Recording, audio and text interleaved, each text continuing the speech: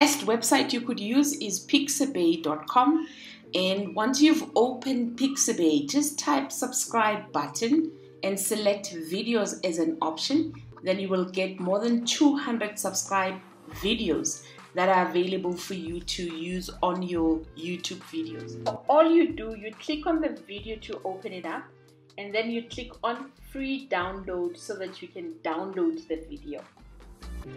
The next is pexels.com, and you search for YouTube subscribe button. When you get to Pexels, they have more than 5,000 YouTube subscribe button that you could use on your videos as you please.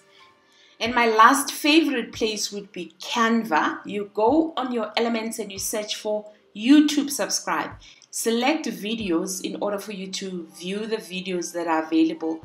Most of them are pro, but if you don't have pro account, you could use Pexels or Pixabay to use it. And you just click and you add it to your canvas. You replace the background. You can view how it looks like, and then you can download it. The last website I want to show you is where you can download free sounds. And that would be the click that you want to use when you are adding your subscribe button on YouTube. So you go to freesounds.org, and you do need to register. It is a free account though. You search for click, and then it's going to give you different kinds of sounds that you can play and listen to see if it is the click that you want. See, this is the click that we want. Because we want this click that goes with the subscribe button, we're just going to click on it, and then we download the sound. So it does want you to log in to download. So you just log in using your Gmail account, and then you're able to download the sound.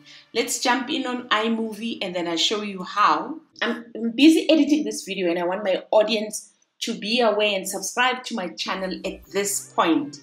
So I would click and drag my green screen subscribe button, and you will see when you play it, it comes and it shows it is converted. It's memorable green screen. So in order for it to apply the green screen effect, if you're using iMovie, then you would select the clip. Then you're going to click on video overlays so that you're able to select the green/blue screen option to have the system apply the subscribe button. Once you select that and you play it, it's memorable, it's so cute, it applies the green screen effect.